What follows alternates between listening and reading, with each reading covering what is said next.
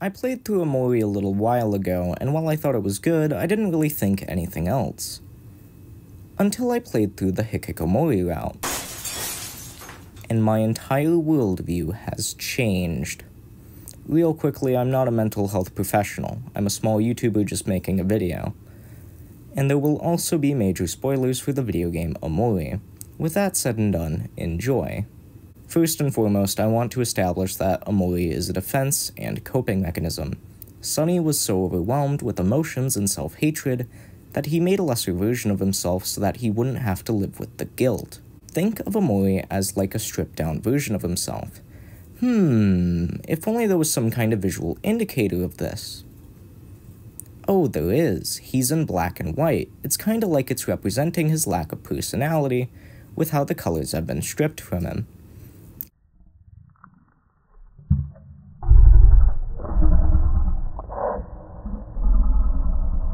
And he has less details than Sunny does, showing that he is a lesser version of Sunny, at least visually.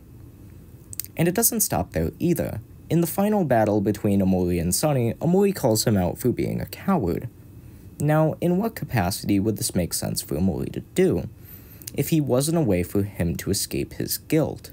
Think of Omori as like a safety bubble. When Sunny is in Omori, he doesn't feel like himself because he's cut away all of the aspects that make him human.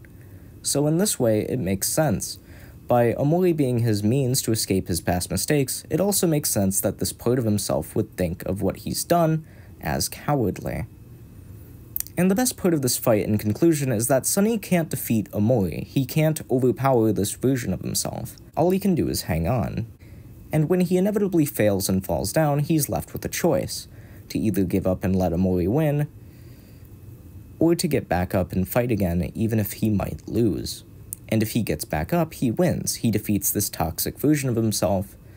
But if he doesn't, then Omori consumes him, because it's proving to himself that he's never changed and that Omori should be the one in control. And while the story of Omori is beautiful, it's one of my favorite games for a lot of different reasons.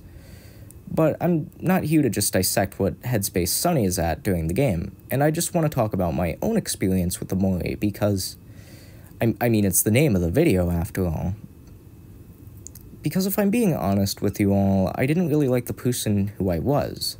I was extremely emotional, selfish, and it just always felt like I was too much for people and just wasn't good enough to have any friends.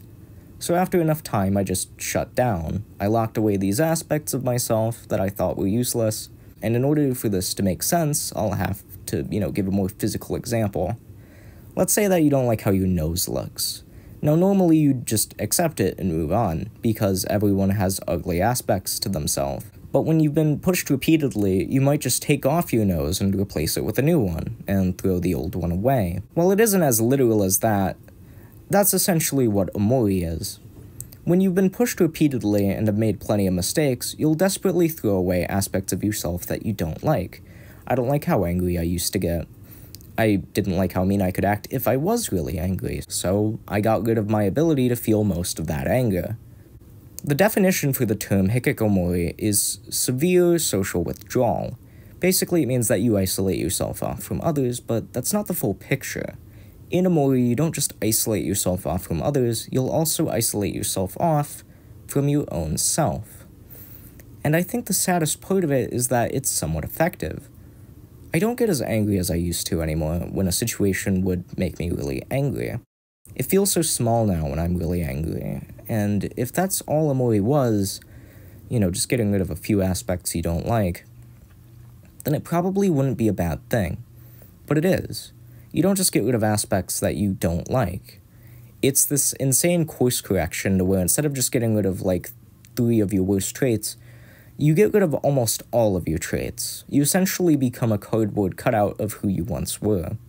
You live in this advanced state of numbness, to where almost any emotion you feel is greatly reduced.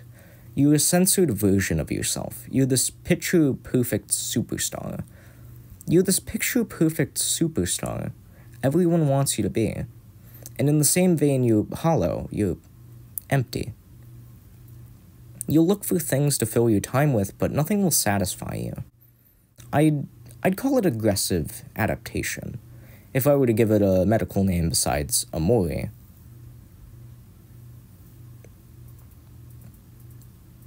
And I think the phrases that would best describe it are trim the fat and I've hit gold, but at what cost? And the scariest part of it all is that it's just so damn comfortable. Your life becomes easy. You're never stressed. At most, you're just annoyed. But in the same vein, you're never happy either. You're just a little surprised. That's the black and white nature of Omori. Sure, I'm not in pain anymore, but I'm not having a good time anymore either. And the thing is, most people who have this, they aren't going to want to leave Omori, because it's a lot like alcohol. Sure, it's bad for you, but when it makes living this easy, I don't really care. I just want to have it easy for a little bit. Is that so bad? I don't want to have to struggle anymore. I guess something interesting to bring up too is the hallucinations and the lack of full control. While Omori is a condition entirely around control, you're not always in full control. If you try to go into the piano room, sometimes during the daytime segments, you just can't. And as far as my experience goes with that, is that I was texting my friend and I wanted to tell them, I still consider you my friend. And my autocorrect isn't turned on, I don't like the feature. So after I sent the message and, looked back down at it, I saw that I texted them, I still consider you to be my best friend. And I was just sitting there thinking to myself, I didn't type that. I mean, it's fine, I still do consider them to be my best friend. But, I just didn't mean to text them that, And the other part of it all is the hallucinations. And I think it's because fear is probably the strongest emotion you'll feel while in Omori. Because during the game, something just haunts, Sunny around every corner. And I can confirm this to be the case through my experience because after playing Omori for the first time, I started, getting hallucinations around my house. I'd see this version of something in my closet out of the corner of my eye, and while I was walking past my closet, I could see Omori out of the corner of my eye, and it felt like she was right behind me.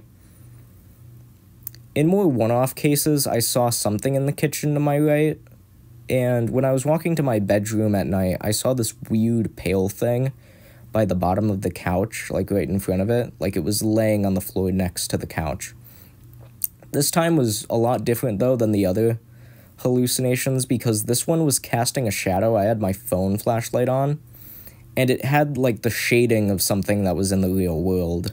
It wasn't just one solid color, After I turned to get a better look at it with my, phone's flash, it didn't immediately disappear either. It was still lying there. I was staring at it so confused, because, it looked like the top of someone's bald head. And I just kept watching it, and after a few seconds, it looked like it got dragged away by its legs out of my sight. And that was probably the one I remember most vividly because it looked so real that I actually just stopped right there, made sure the hallway light was on, and just looked up prayers on Google so that way I could feel some semblance of, safety. Because I didn't want to go past the living room to my room in case that thing would jump out at me, And I can say that was one of the most terrifying experiences I've ever had. I can't really remember when this started. I can't remember when I went into Omori. I can't remember the exact time where I just started isolating myself off from everything.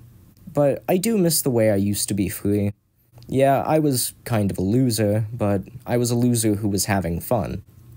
Maybe someday I'll get back to normal again, and will express myself freely like how I used to, but I don't know when that's ever going to happen.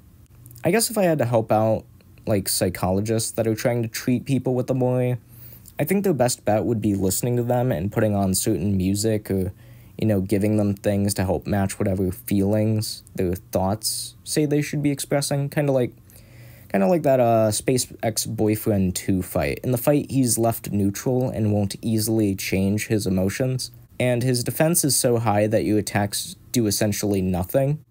And the gimmick of the fight is to listen to him reminisce about a memory of Sweetheart, and then, you give him a material that will help him feel whatever emotion he should be in that scenario, and this is very accurate to how Omori works, at least in my experience. I'm usually left feeling extremely neutral.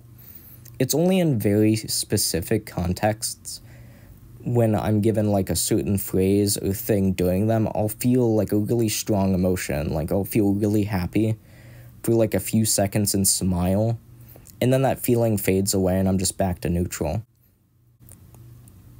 If anything, I hope this can give you a better insight into the horror of Sunny's mind by me sharing my experience, because imagine being so dissatisfied that you replace yourself so you can be more normal.